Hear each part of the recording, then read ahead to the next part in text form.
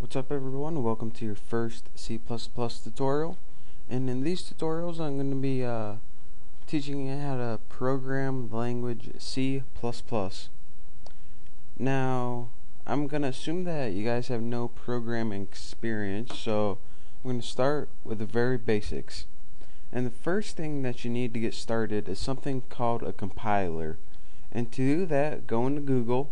I have Firefox open, and type in dev C++.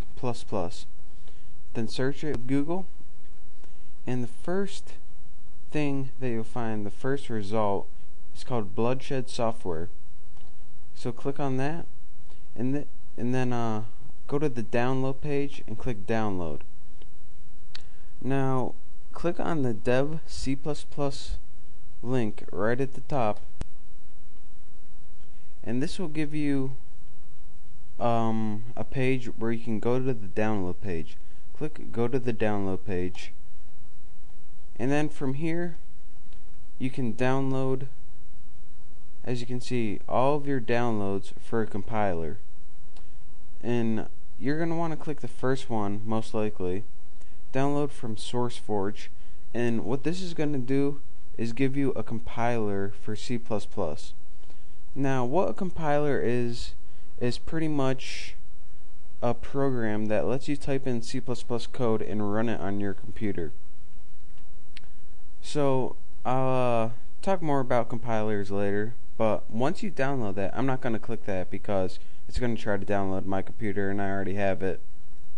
But you can X out of that, and once you finish downloading it, you can go to Start, All Programs, Bloodshed, and click on Dev C++.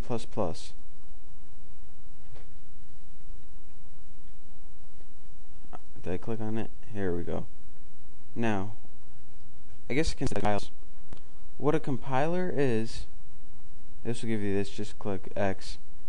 Is it allows you to run code to a specific piece, to a specific application.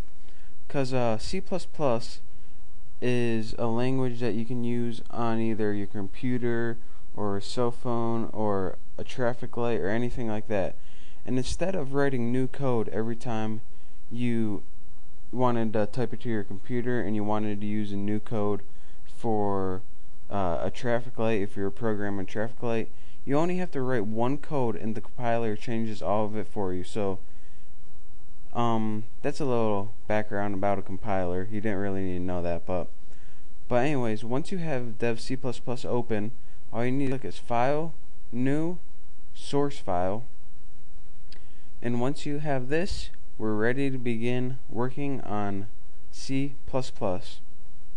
So, I hope you enjoyed your first tutorial. I hope your download goes well. So, stay tuned for the next of my tutorials, and we're actually be getting into some code. And if you haven't already, make sure to subscribe to my channel. Thanks.